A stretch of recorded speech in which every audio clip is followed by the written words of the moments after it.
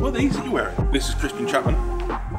He is our athlete with the nicest car. Christian is someone that came to my attention via Instagram. I often talk about, people ask me, how do I get sponsored, or what do you look for when you're sponsoring someone? And genuinely, I just asked him.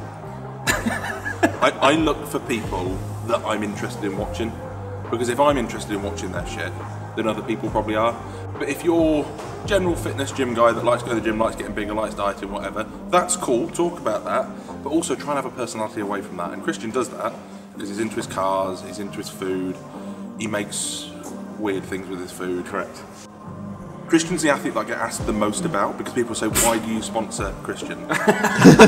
And it's really quite simple. He was a customer first, just like Josh and everyone else. He used to buy everything. He used to buy a lot of stuff, and when he talked about stuff, we got a real genuine organic increase in sales. So from our perspective as a brand, it makes sense to have him on board. Not that it's just about sales. Where it carries on being useful is that we still encourage Christian to be completely truthful. So if he wants to use Rule 1 whey protein or whatever, I don't care. Yeah, I don't care, as long as you're honest about it. Yeah, and that honesty and integrity breeds trust.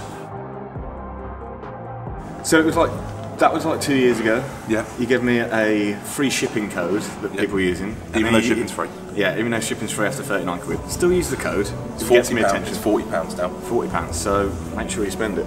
Half a year after that, and you were like, fucking hell, everyone's using this code. And I said, you might as well just sponsor me. One night he said, oh, funnily enough, we were talking about it today. Yeah. Enter. And I'm in, and I'm sucked in. Yeah. The thing with Strong, we are genuinely like a family. Yeah. And if there was someone on the team that was an incredible bodybuilder that we all fucking hate, they'd be gone. It's a team, but it's also a family. We're all genuinely friends, we all genuinely hang out. We want to make products that we want to use, that I want to use, that the athletes want to use.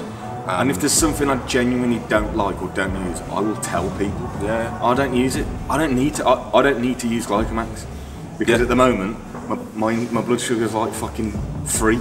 Yeah. So I don't need to use it. However, if you do have an issue with that, then fucking use it because it works.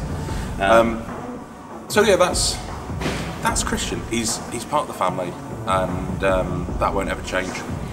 And I think people in the industry need to remember that there's so much more to this than who's got the biggest biceps. Yeah, I ain't ever gonna have the best physique in the world, and that's not why Rick sponsors me. So we're not necessarily a team of the greatest bodybuilders in the world, although we have some very good bodybuilders. We are a team of people who will always push to be better.